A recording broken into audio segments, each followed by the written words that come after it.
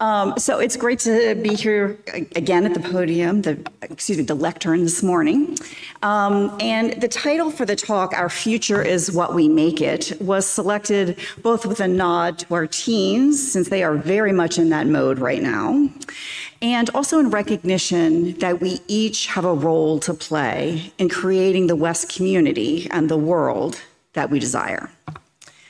So some of you will remember, but others may not even know, that I was once on the WES staff back in 1997 to 2001, so in the olden days. But I think that gives me something of a unique vantage point, which I decided I would like to share with you all this morning.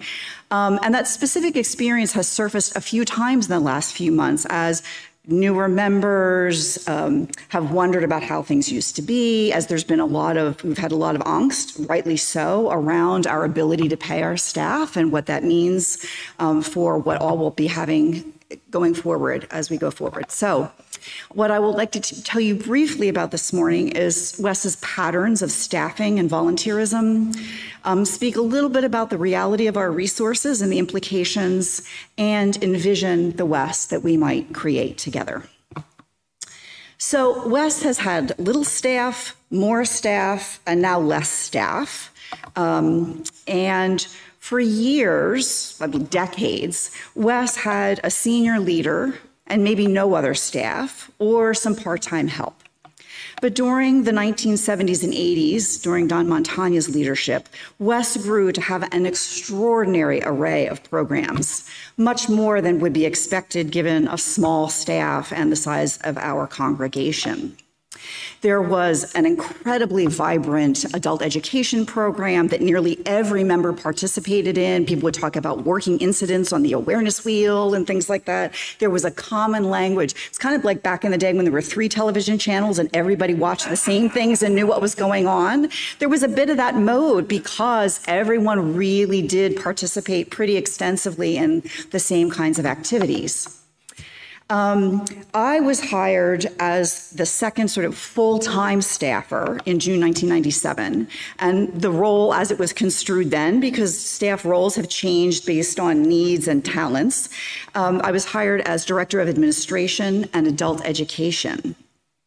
And over the 4 years that I worked here, the staff grew, increasing the part-time roles of Mary Herman into being full-time community coordinator, and then ultimately a certified leader, and Peggy Gates, who is here today, as director of Sunday school and teen programs, and then took on international work, et cetera. So we grew because the demands of the program required it. There was a lot of complexity to what was going on, and things were advantaged by having, some people who could provide some consistency and some easy coordination and communication to support all of that work. Our Sunday school grew so large that we had to turn families away for lack of space. And eventually we went to 2 platforms to accommodate all the kids. We created a coming of age program out of the tragedy of a teen member's death. And we launched the International Partners Program to build solidarity with people in El Salvador. Now, through all this, we used to depend on stay-at-home parents in particular for a lot of that effort. But as times changed and there were fewer people who had the ability to volunteer at that number of hours, members shifted more into what I would call a fee-for-service mindset, right? So willing to pay for work that they didn't have time to do themselves. And over time, that culture of being served has persisted, but the fee-paying part has not kept pace. So we can't go back to either model of counting on people who have overly busy lives, including children who also have overly busy lives, right? So the patterns of participation have become quite different. But we also have to recognize that we have some constraints in our resource pool. So what do we do? So WES has certainly depended on the creativity, enthusiasm, and effort of volunteers to make things happen throughout our history. But things ebb and flow over time, depending on the interests and the energy of members. So I want to share a few examples of some things that have happened in the past and kind of how they moved on. So I have a visual aid. Thank you very much. I'll come to this one in a moment. I'm going to just prop it. Sorry, it's not easily seen by just everyone. You can take a look at it after the fact. One of the major things that lasted here for a decade, from the sort of mid-'80s to the mid-'90s, was the Helping Hands Craft Fair. And that emerged at a time when the homelessness crisis in DC was quite acute. Not that it's not still an acute problem, but it's much less in the public eye these days.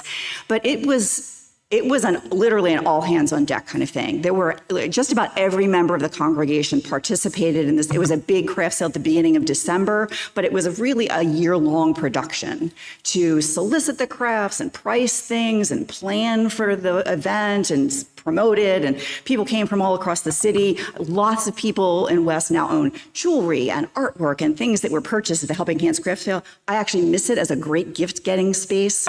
But it really was, again, back to that 3 television channel kind of thing. Every member of the congregation really pretty much participated in that work.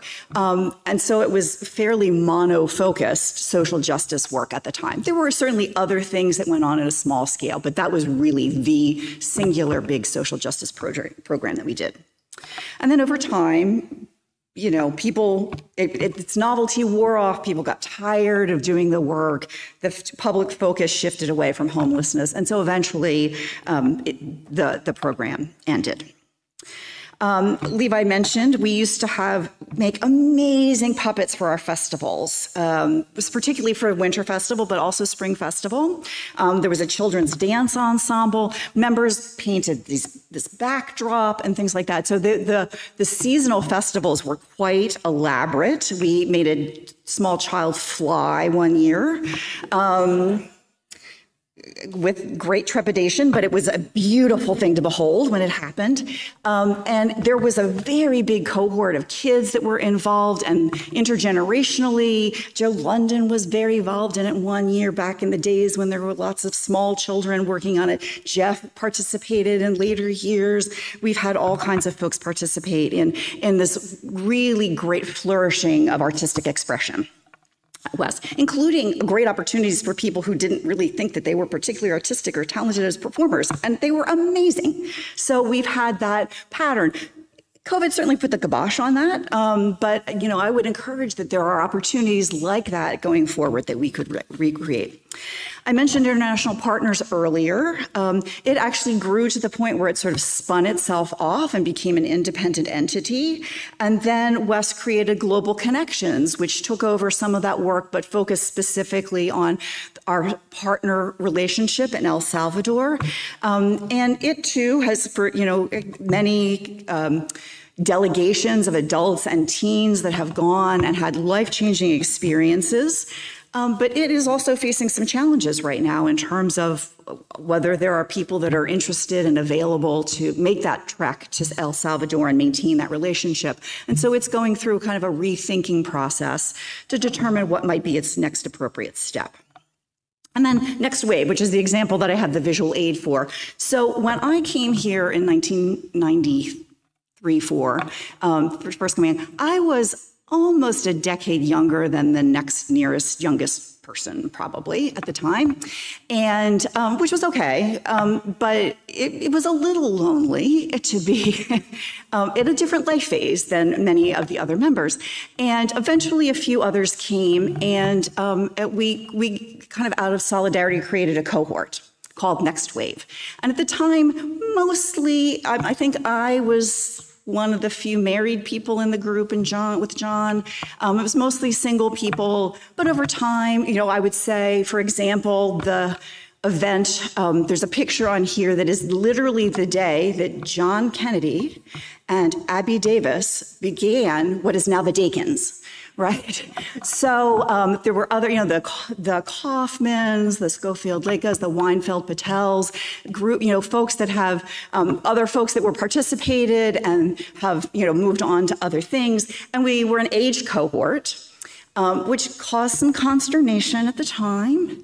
But yeah, we're no longer the young adult group anymore, right? Like, we moved through all those phases over the last 20 years. These photos are from 2002. And that's okay, right? Because people grow and we go through different phases of life, and we still have friendships and relationships that persist, but our mode of engaging has changed over time. So again, it's okay for things to evolve, to fall away. The question is, what does that space make possible for new things to emerge? We used to have a very do-it-yourself culture here at WES. It was literally like, if you could imagine it, go do. That was the kind of dictum. Just go make it happen. It was really a very much manifestation of the reality-producing function of the mind. And lots of amazing things happened, and some things tried and didn't stick and didn't work, and that was okay. But over time, again, with somewhat less availability for volunteerism, and with a growing sort of sense of thinking about like integration and of effort and quality control and things like that, things became a little bit more consolidated under the role of staff.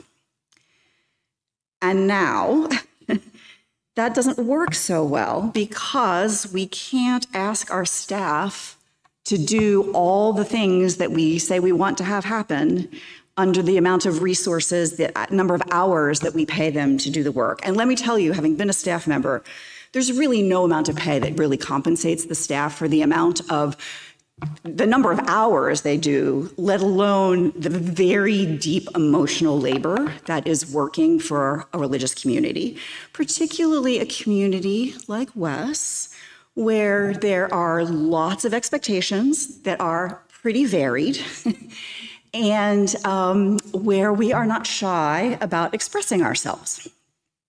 So we really do then have to rethink things. So we are faced with declining rentals and pledge revenue, and so now we need to think about how to live within our means. Now, as people of privilege, most of us don't have a whole lot of practice with this. We're used to be able to having both, not either this or that. So there's some practical and spiritual growth that we need to exercise here in terms of learning how to prioritize what we want. Now, there are two ways that we can approach this. We can either right-size our expectations, or we could grow the pool of resources by pledging more and by doing more ourselves and really returning to an ethos of WES as a co-created, self-directed congregation. So that actually could be a both approach, right? That is a place where we could have both. We could have both right-sizing expectations and growing the resource pool. But until we really get that pool built up, we will have to learn how to make hard choices and how to prioritize things. So what could that look like? What kinds of things could that do? It might mean signing up every 6 weeks or so to be a greeter, or being willing, if we bring back coffee, to make the coffee or wash the cups, right? We're going to start practicing this morning, going a habit we used to have of clearing the chairs to the side at the end of platform, right? There are any number of very pragmatic tasks that could be done easily without a lot of planning, pre-planning, or advanced time commitment. And there are much more complex tasks that, of course, require our thought and our energy and our collaboration. Felix Adler said, "Ethical religion can be real only to those who are engaged in ceaseless efforts at moral improvement. By moving upward, we acquire faith in an upward movement without limit." So, the life of our community is fluid. It is ever-changing with new lives, new visions, new possibilities, new paths. People come, people go, but there is an abiding interest in being in community together and of making the world a better place. And so, Everyone has a role to play in creating the vibrant West that we desire. And so our future is what we make it.